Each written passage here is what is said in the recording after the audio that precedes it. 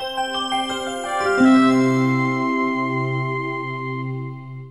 name is Mohammed Mohammedali. I'm born and raised here in London, UK. We're so excited to be hosting the event here. It's a huge deal for us to have Ashara here, and it's a privilege and honour to host it here for the first time.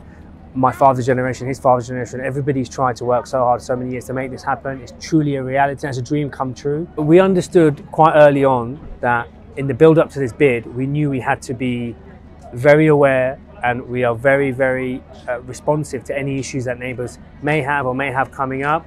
We've put a lot in place in terms of transport, in terms of security, in terms of flow management, traffic management, with external security and internal security to make sure that we minimise any impact. There will be some disruption, of course. We've notified all our neighbours as much in advance as we could, and we made sure that we've physically gone. I myself have been to a lot of residents, a lot of local businesses, and ensured them that there will be a minimal impact.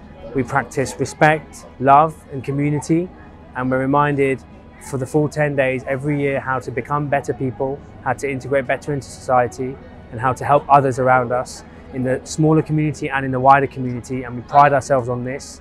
We're constantly working towards to do more charity work, more involvement with people, and we want to help as much as we can. It's our duty and honour to do that, and that's what we're taught. We're working with all the local communities, and we wanted to make sure that everything was in place. So when His Holiness does arrive, there is a welcoming for him, and that we are all fully aware that there's local residents living here. We're keeping noise levels to absolute minimum. We're making sure people are getting on public transport safely and quietly, especially towards the evenings. And we're ensuring that the security is at the highest level, both internally and externally, to help the people flow safely and securely all the way through the 10-day process.